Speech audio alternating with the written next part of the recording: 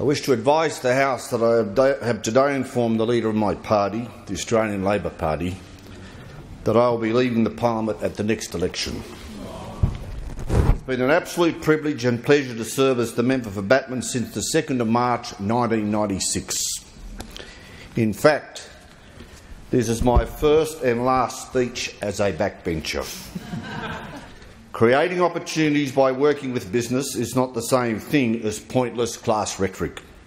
In essence, we need to grow the pie to share it. Yeah. I think it's fair to say that many seek to demonise the resources industry. But we should never forget that it accounts for 60% of our export wealth that has meant we can take better care of our community, improve the lives of Australians, and give opportunities to those who never thought that they could do things that they now do in that sector. Finally, my parents, Jack and Mary Ferguson, who were here for my swearing in as a member in 1996, have now passed on. Thank you for the wonderful start you gave me in life and the love and support you gave me throughout my life. To my wife Tricia, to Benjamin and Claire, and my daughter-in-law Megan, thank you. As I said in my first speech, life has never been easy with me due to long hours and lengthy periods away from home. I thank you, Tricia, Ben and Claire, for your encouragement and support. Without that, I would never have been part of the achievement of the Labor movement, both industrially and politically, that I have spoken about today. It's been a privilege to sit and listen to him and to reflect on those times and his contribution to this parliament, but to the Australian nation more broadly. So it is a very proud track record of achievement. I'm very pleased that the House as a whole had this opportunity to hear the words from the member for Batman. He will obviously go with the thanks of the Labor team.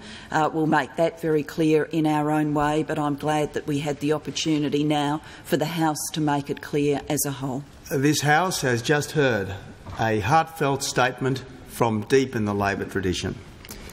It is a sad day for the Parliament, a sad day for the Labor Party, and a sad day for the country that someone of the member for Batman's stature is choosing to serve our country in a different capacity. I have in times past, Madam Speaker, somewhat slightingly referred to the hereditary peers of this Parliament. I regret on this occasion that I did so then. I should not have made light of the tradition which the member for Batman represents, the tradition of service to party and country which the member for Batman and his family has represented for several generations. The Labor Party at its best has been a nation-building party, and the member for Batman has always hearkened to the best traditions of the Australian Labor Party. I regret, Madam Speaker, that he feels unable to stay in the Parliament. I regret that he felt unable to remain in the current government. The government, his party, the Parliament and our country will be the poorer for his absence. Well may we shed a tear, Madam Speaker, for things which were, which should be, but which are not. And from this side of the political trench, I salute an honourable opponent and a great Australian.